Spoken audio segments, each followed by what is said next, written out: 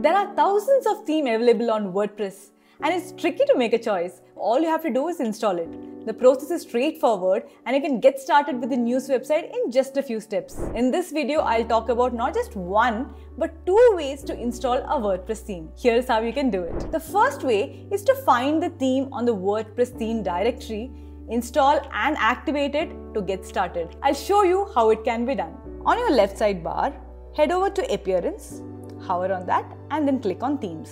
Over here, what you can do is you can click on Install New Theme, and you can also make use of this feature filter. By clicking on this, you will see that you can choose from Subject, Features and Layout, and over here you can see there's News option as well. Right? Or what you can also do is you can right away go here and search for, let's search for Newsmatic. So you hover here, you can also preview how it will look like. But for now, let's just go ahead and click on Install.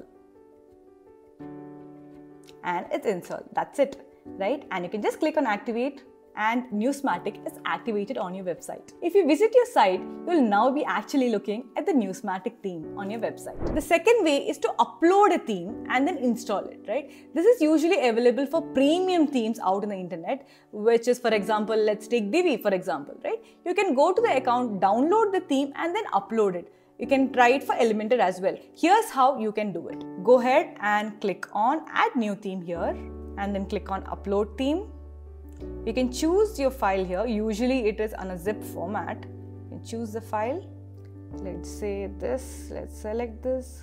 Click on Open and then click on Install Now. And that's it. Now we have installed Elementor as well. Moving forward, you can also edit your WordPress theme by making use of WordPress Theme Customizer. Hope this video was helpful. If you have any questions on themes, just drop us a comment and we'll be more than happy to help you.